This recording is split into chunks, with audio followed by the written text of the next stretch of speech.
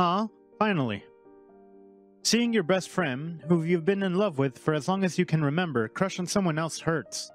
At first, it was just him stealing glances at this gorgeous blonde bombshell during lunchtime. Slowly, it turned to a downright staring. I would chew on my salad quietly, pretending not to notice and seemingly unbothered.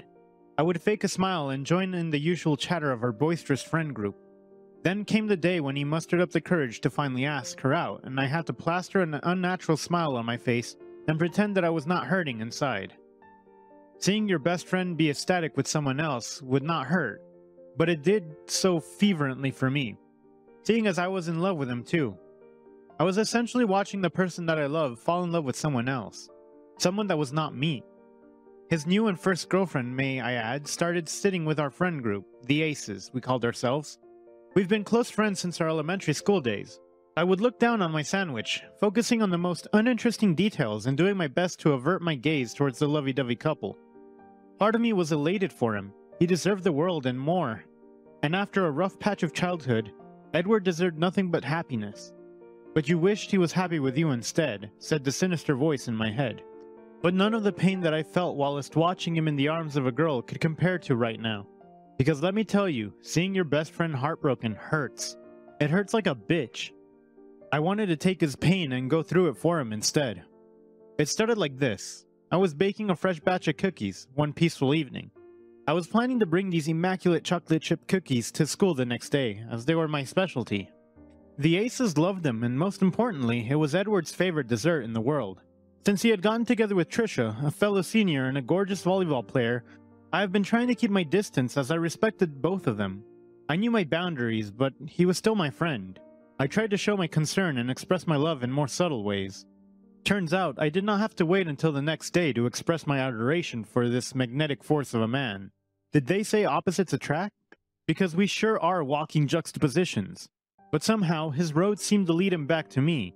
Or so I would like to think. All he had to do was knock once, and I knew in my gut it was him. There was an air of urgency and desperation. The Alvarez household was almost always peaceful, unless Ed would come barging in. This time, though, it felt different. It was not for fun and games. As soon as the door was ajar and I caught my first glimpse of him, I knew something was off. First off, his eyes were weak. His hair was disheveled. He was breathing heavily, evidently calming himself down. "Parents home?" he asked breathily. I shook my head. "What's with you, silly?" I asked, stepping aside and letting him in, while observing his rather untidy appearance. It was very unlike him. Of the four of us in the clique, he was always the prim and proper one. He was the trophy. If Aces had a golden child, it would be Edward Duncan, without a doubt. He plopped himself down on the gray living room couch, leaned forward, and buried his face in his hands. He sighed deeply. I merely stood adjacent to the couch, not daring to go near him yet. I knew his temperament. He would want distances at times like this. I waited for him to say a word, still gauging his mood. He looked up and his gorgeous green eyes were suddenly teary. The sight of him looking so vulnerable and despondent was heart-wrenching. I wanted to give him a tight hug so bad. "She cheated on me," he whispered, looking at the ceiling, and unmoving. I stopped dead in my tracks. "Pardon?" I said instinctively. "Trisha. She's been seeing her ex, the rugby player from the Bensons that I was ranting to you about just 2 weeks ago. That's the one." I caught him red-handed. "Eh?" "That bitch!" Since Ed and Trisha started dating months ago, I had been wary of the girl, although she was your typical achiever, volleyball captain, council president, to-be valedictorian, all that. Something about her rubbed me the wrong way. I thought to myself, perhaps it was my feelings for Ed speaking. In short, I was being a bitter little bitch. But there, Ed himself said it. She cheated on him. She cheated on my best friend. She cheated on the man that I've been loving since the day I met him. She cheated on the sole guy in my life that I have ever been sure of. This one felt personal. I cracked my knuckles, suddenly seeing red and ready to hunt that witch down. "I'm going to fuck her up. How dare she after you treated her so well?" I raged. "Not worth it, eh? Calm down." "Sit," he replied. See, Edward was better than me in every aspect of the word. He was calm and composed, most of the time at least, while I was irrational and impulsive. He was organized and responsible, while I was the klutz and carefree one. He was well-spoken and elaborate, while I was the loud and happy-go-lucky type, but I love him anyway. He truly was more level-headed because if it was up to me, I would simply fight Trisha. I did not care. She unleashed my inner beast the moment she hurt my best friend, and the man you love, said that voice in my head again. I sat next to him wearily, keeping my distance at first, but eventually scooting closer. He leaned his head on my shoulder, eyes closed and sniffing every now and then. None of us said a word. We did not have to. I knew he needed peace, and at that moment, I gave it to him. Deep down, I was seething. How dare Trisha? I saw what kind of boyfriend Edward was to her. She had a chokehold on him. The man was head over heels in love with her, preparing surprises for their monthlies, which I even helped in occasionally, to my displeasure. He would send her coffee when she needed an extra push to study for that quiz. He would even organize her notes for her and run her errands when her extracurriculars got a bit too hectic. He went great lengths for her, and she did this? She hurt the man who gave her his all. She hurt the man that my heart beats for, and I resented her for that. The rugby player from Benson's named Jeremiah. Can you believe it? Of all people she would cheat with. It is that one guy. I always felt threatened by that one guy I was insecure over, Edward ranted, evidently frustrated. I rubbed the small of his back and patted his hair. He's nothing on you, E. That man is not even half the man you are. You're amazing, I encouraged. He sniffed and flashed me a weak smile. He pulled away from me and I shook his head. I mean, I'm not that amazing if Trisha cheated on me, am I? He retorted. I rolled my eyes and slapped his arm. Hey, I'm trying to be a good friend here and comfort you. And you're out here talking about that bitch? I replied, a bit too aggressively. Here I was, attempting to give him words of affirmation and comfort him through the tough time. And there he was, talking about Trisha again. Come on now. I hoped deep down that I was not being too obvious about my feelings, though he would not know anyways. For now, I just truly wanted to be there for him, if he needed me. I would gladly set aside my resentment for his cheating ex-girlfriend and focus on being there for him as a friend. Okay, fine, I'm sorry, eh? He said while putting his large hand over mine. I looked down at our overlapping hands and smiled. Don't say sorry, and besides, am I not supposed to be the one comforting you? What do you want, E? Let loose at a bar? Watch a movie? You choose. You get free reign now, King, I joked, and he laughed softly. I smell freshly baked cookies, eh? I'm offended you have yet to offer your despondent friend an immaculate pastry, he bantered, faking hurt. My mouth dropped and I went to the kitchen in a jiffy. How could I have forgotten? I plated 5 of the massive chocolate chip cookies and poured a tall glass of milk. I intended to give this to you tomorrow, okay? I defended, but it seems like you need it more now. He moaned audibly after taking a massive bite of the cookie. As creepy as it was, the sound did things to me. Fuck, get your shit together, Anthony. Your best friend is miserable and you're thinking about his moan? You are down bad. This is so perfect, eh? You're the best, he sighed, contently as he put his hand over mine again. I love that feeling. I knew he did not intend it to mean more than just mere gratitude, but I could not help but feel giddy inside. If you let me, I would hold your hand through an eternity, Edward. And hold his hand I did that night. We watched his favorite show, The Good Doctor, while wolfing down cookies after another. Eventually, he fell asleep on the couch, resting his head on my shoulder. I held his hand throughout that night, the only act of comforting I could do without being fairly obvious. He left in the wee hours of the morning, and I watched his silhouette disappear into the darkness, hoping I could hold his hand for a little longer. I did not hear from Edward that weekend. I suppose he wanted to take time for himself, so I respected him and gave him the space he needed. Come Monday, and he came to school looking perfectly normal. But I noticed a few details that were off about him, which you would only observe him as much as I did. His t-shirt had a small wrinkle on the side. He always ironed his clothes with the utmost precision, so that was the first sign that his focus was off. His 5 o'clock shadow was ever so slightly visible. He always shaved on Sundays, so seeing he was unshaven on a Monday was yet another clue that he was not himself. How are you? I asked wearily, as we settled in the cafeteria. I prayed to God that we did not bump into Trisha, because firstly, I knew it would be like salting Ed's wound. Secondly, I did not know if I could hold back. I might just throw hands when I see her. I would go to any lengths for that man.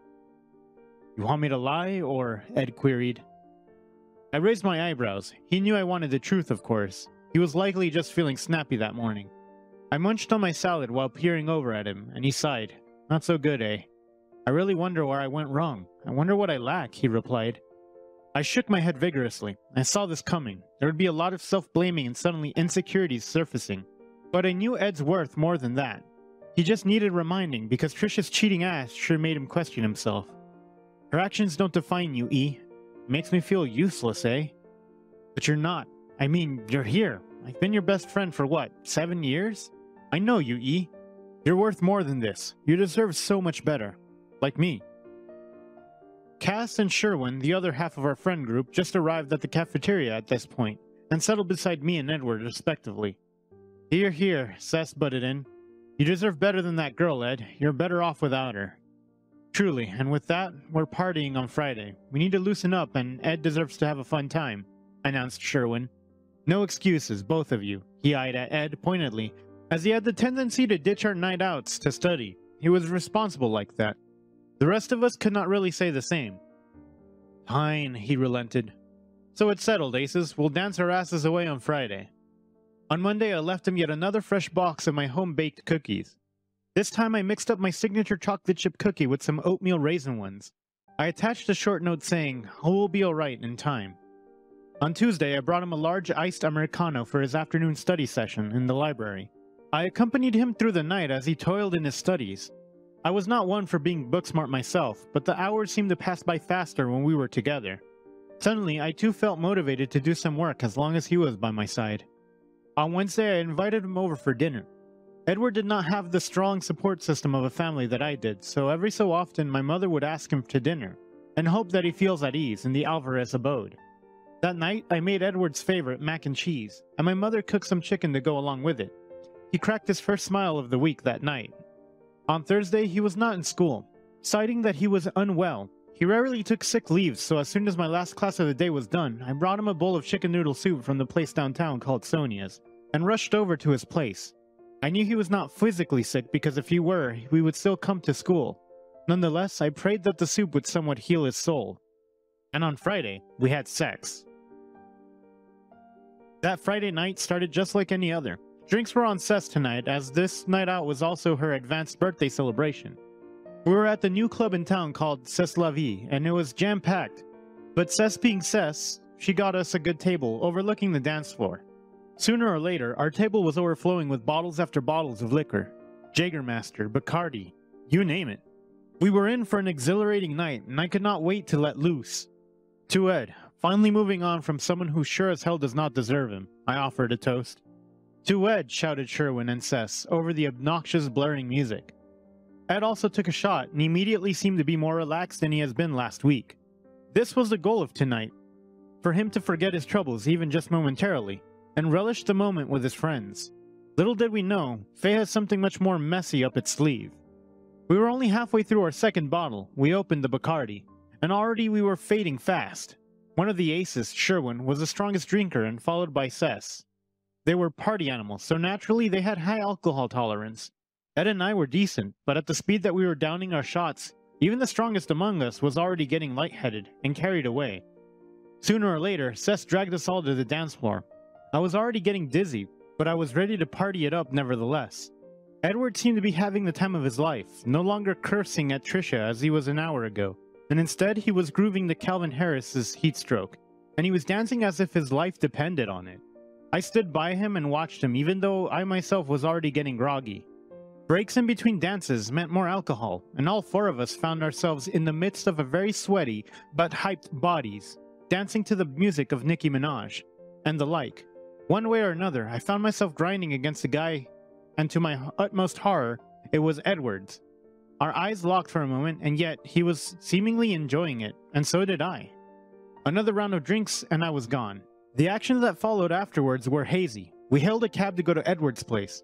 We were so desperately kissing in the back seat, we both reeking of urgency as he dragged me out of the cab and into his room. The last thing I remember before the bliss was him taking off his pants and me thinking, so this is what heaven feels like. Are you avoiding me? Questioned Edward as soon as he finally managed to corner me during lunchtime on Monday. I had successfully avoided him all weekend long, and that Monday morning I had to go to the dentist and miss the first through second periods, so I did not have to see him. However, I knew that I had to face him sooner or later, so I mustered up the courage to go to lunch. Conveniently, Cess and Sherwin were nowhere to be found, but I suppose they strategically planned this to avoid being in the middle of me and Edward. No, I replied, unconvincingly, picking on my salad. Edward settled in the chair beside me and scooted his chair over. Yes, you are. I rolled my eyes and continued moving the greens in my salad aimlessly. Then, why bother asking? You regret it, don't you? No, said the voice in my head. Sure, we had a drunken night out, but Edward was still Edward, and I had sex with the man that I had been desiring for years. Although the conditions were not as favorable as I would have dreamed, I still had him. I kissed him. He was inside me. And part of me wished, however, that it was not just alcohol that induced us to do that. A part of me wished that we could make love without the influence of alcohol this time around. I don't regret it, he whispered, when I did not utter a word. My eyes must have looked like they were bulging out because I was floored, to say the least. What was his intention? What was his motive? I could not tell. Is this fun and games to you? Oh look, my ex-girlfriend cheated on me, but it's all good. I betted Anthony, who has been so obsessed with me in the past few years. I think he might even be in love with me. How could he not be? I'm the ever so amazing Edward, I mocked. A flash of hurt was evident in Ed's face as soon as I said that, and I felt a pang of guilt. I'm sorry, I didn't mean to. I apologized instantly as soon as the weight of the harsh words sunk in. No, it's fine. For the record, I didn't feel that way. That night with you, sure, we were both not ourselves, but I enjoyed it. And admittedly, I do not regret it. Whether you feel the same way or not is out of the question, but for me, well, it was odd at first and very surprising. I grew into it. I accepted it. I enjoyed it. Why, you may ask? Because that was the first time in my life that I had made love to a person, and it felt right. I don't know how. I don't know why. I can't quite explain it. But 2 ex-girlfriends I've had, and none of them felt like that. He went on and on. But if that's what you think of me after Friday night, then I'm afraid what I felt after we had sex was one-sided. We managed to go through the rest of the week without mentioning that incident on Friday night, or his sudden outburst during lunch on Monday. We would talk casually and joke around in the presence of Sess and Sherwin, and yet, there was tension hanging above us. It was like unresolved issue waiting to explode any minute.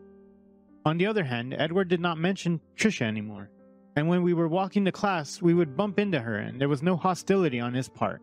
He was nonchalant, as though he had moved on, and I was happy for him. He deserved to live in peace and be happy. We were just stumbling upon the closest normal we could after the train wreck of the last 2 weeks, when Edward confronted me. It was only me and him at my house this afternoon. My mom prepared us lemonade and cut us a slice of cake, each, as we did our homework in the backyard. Edward was ruffling his hair as he swung on our hammock while taking a study break. He was in distress, but I was unsure of what. I peered over at him and raised my eyebrow, wondering what got him so deep in thought. Penny for your thoughts? I asked inquisitively. He shook his head slightly. Just thinking, eh? I'm thinking about how kind you have been to me through this rough patch of my life. Actually, scratch that. Not just this rough time, but pretty much every single difficult time that I'd gone through. You were there for me. You're the common denominator of me getting through my obstacles in life. I was perplexed. Where was he going with this? I urged him on with my eyes, waiting for him to drop the bomb. He simply stared at me, his green eyes penetrating my brown ones, and it was as if I was being exposed to him. He has never stared at me with that much intensity. I felt conscious all of a sudden. It was as though he could see right through me. What if he finally knew how I felt for him? Would he cut ties with me? If he had known that despite my semi-unconscious drunken state, I'd enjoyed our night together, would he still want to befriend me? Where are you going with this? I finally asked. He swallowed a lump on his throat and diverted his gaze from me. Suddenly, bushes of my mother's flowers were interesting for him, and he stared at them instead. My God, he muttered. My God, this can't be. I got up from my seat opposite him and stood beside the hammock where he was sitting. What is it? What is it? You love me, he said plainly, as if he had known all along deep down, but only just now realizing. You stood by me because you cared for me, when I had my first girlfriend. I remember feeling confused as to why you felt so aloof. You avoided me, remember? I nodded, recalling the time that I could not look him in the eye for a week, after we had told our friend group that he was dating Naomi Millers. I could not stomach seeing him with someone else, so I did what I was best at, avoidance. But I could not escape, because he was relentless in finding out what was wrong with me. He initially thought I knew of Naomi's fatal flaw and did not want to be the one to break the news to him. But of course, that was not true. He also thought that I was feeling left out because at that point I was the only person in the group without a significant other. Now he knew that my sadness did not stem from that. It was melancholia, stemming from him finding someone else that was not me. It's not that you didn't like Naomi or you felt out, he said retrospectively. You were jealous. Uh-huh, I affirmed. And every single girl after that, I was jealous of too. Momentarily. At least then I would snap out of my Riviera and ponder over the fact that we have no chance. I have no chance. So I did what I could do best, to express my love for you. I became a faithful friend, a fiercely loyal and dependable friend of yours, waiting for my turn, if it ever comes. I see it now. We walked to lunch together, hand in hand the next day. To this date, I still don't know how it happened, except it just did. As cliche as it sounded, it was you belong with me type of situation wherein Edward finally realizes that the one he has been looking for, the one that the ex-girlfriends could not compare to, was me. Surely, they were all beauty and brains, and I was decent, but my consistency and the stability I provided in Edward's life was unmatched. I completed him, just as he completed me. Ed was a massive, hopeless romantic, so all throughout high school, the girls he had pinned over were subject to his very own high standards. He accumulated these attributes from books, movies, and poems, most of which I either watched with him or read because of him. I was that down bad. As we walked into the cafeteria that day, our hands intertwined. It felt as though all the eyes were on us. I hated being under scrutiny. There was one pet peeve that I had. It was drawing unnecessary attention to myself. And this was one instance where that was very much applicable. We reached our usual table where Sess and Sherwin were already digging into their mac and cheese and macaroni salad, respectively. When their gaze focused on our interlocked hands, they were on cloud 9. "Finally!" Sess was the first to exclaim. "Long overdue, my dudes," said Sherwin. Everyone saw it. Everyone but you guys. He and I looked at each other and cracked a smile at one another. Perhaps that was right. It was always us all along. Now we see it, I mumbled. Edward cracked a smile and squeezed my hand. Finally. The end. Thanks for watching. Consider subscribing to become part of our Rainbow Force, and stay wholesome.